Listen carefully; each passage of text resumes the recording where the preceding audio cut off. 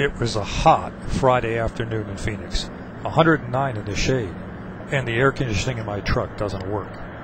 I'd been up early working on some legal papers for 2 civil rights lawsuits I've got going. I had just filed the papers at the federal court building downtown and was looking forward to getting out of the heat and quitting for the day. But my Lord had other plans. As I was driving, I saw a man slumped on the ground under a bench at a bus stop. It looked like he may have had a heart attack or passed out from the heat. Worse, the sun was beating on him, and it must have been 120 or 130 degrees on the ground. I confess that at first I drove past, thinking someone else would take care of him. But I turned to check up on him, and so did another lady. To make a long story short, we offered him a jug of water, but he was drunk and didn't want help from us. Someone had called 911 and the fire department came and took over. Again, thinking I was finished for the day, I just wanted to get out of the heat. But the lady who stopped to help wanted to talk. Maybe you've asked the same question she asked. Maybe these answers will help you. I'm so glad that our firemen and police department help people like that. We have a very compassionate society. I don't want to shock you, but when people drive through flash floods and stuff, I think, I'm not going to go rescue them if you're that dumb. And if they climb mountains and they break their leg, well, all right, that's personal responsibility. A guy like this, I don't know his story. Clearly wasn't beat up or anything like that. He chooses to get drunk. I stopped like you did, but... So intellectually you feel one way, and in your heart you feel another. Well, I wanted to make sure, again, where I draw I have to gather enough data. If I find that he's there because he's been drinking, then that's his own damn fault. If somebody beat him up, or if he had a heart attack, that's what I thought. It was maybe he slipped. He looked, when I first drove by, I thought he fainted, fell off, whacked his head. Now you got to do something. Yeah, to help him. Yeah. But when I came by, I asked him if he was okay. He said, yeah, you could just smell the alcohol. Are you a professor? No. You just seem like an academic type. No, I'm an engineer by vocation. I'm obsolete. I'm a Christian missionary, which may surprise you. But, again, this is what God says. There's a time for mercy and compassion. But, and we are to... Cain's problem was he said, I'm my brother's keeper. And the implied answer is, well, to some degree, yes, we are. But that doesn't mean that as a Christian missionary, my duty is to warn people about hell. It's not to grab them and save them from going there. If that's where they want to go, okay. My job is to warn them. Don't go there. He's down with my son. He has that same Christian belief and that same assurity. And I've always searched for it, but I have to say that I think that you guys that feel that way are taking a grain of sand and explaining all the oceans and beaches in the world. How do you mean? Well, it's just that even if you feel certain, you can't say you really are. Which what? What? We are what? Christian. Oh, saved? All the religions. We're all just guessing what's going to happen when you talk about hell. No. Well, and you have a good question. How do you know? Because you've got the 3 major religions. You've got Islam, which right now, is pressing to be the major religion.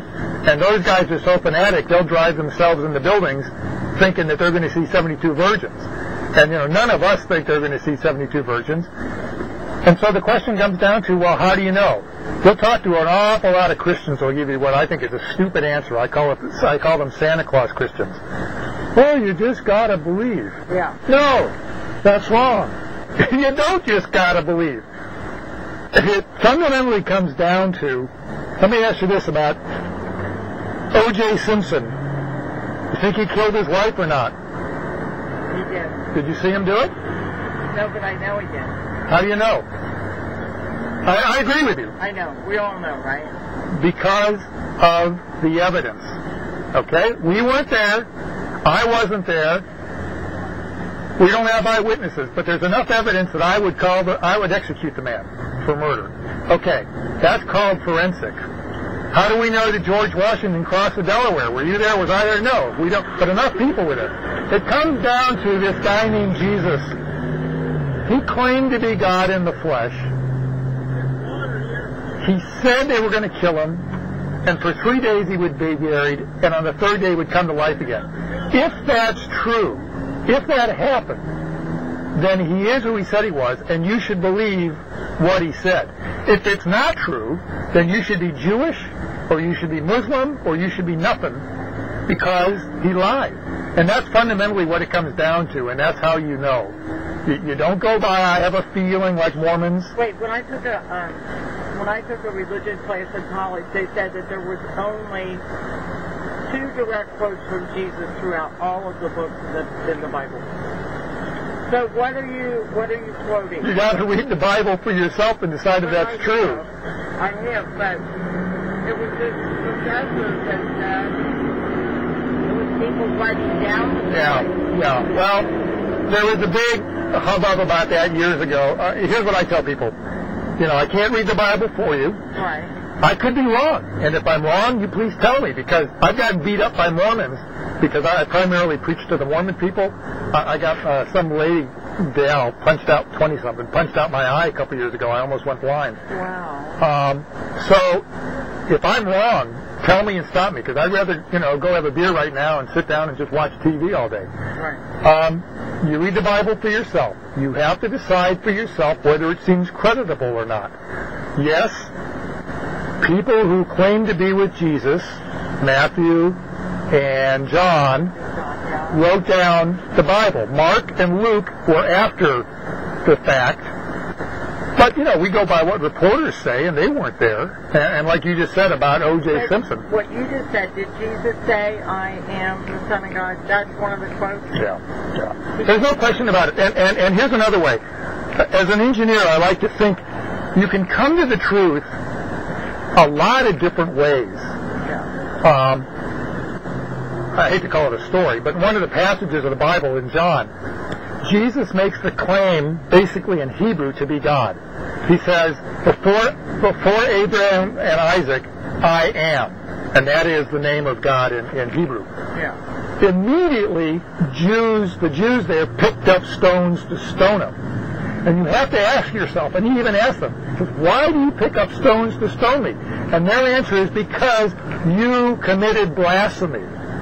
Well, even if you and I don't understand the Jewish culture and what he just said, they got it. They want to kill the guy. And rightly so. If he is a blasphemer, if he's claiming to be God, which just didn't fit into their thinking, they thought God was going to be...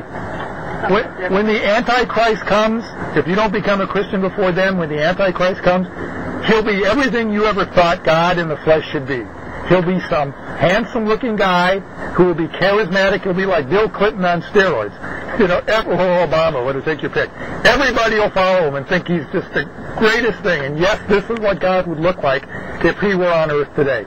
But the Jews understood, and they wanted to kill him.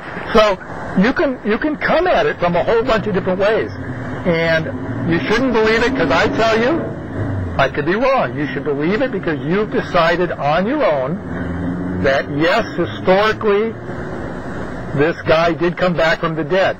It's the central miracle of the Bible. After that, the virgin birth is easy. The worldwide flood is easy. Bringing a guy back from the dead, that's hard. That's the big thing. All right, you make me want to read the Bible. I will. Well, It was nice to meet you. Oh, thank you.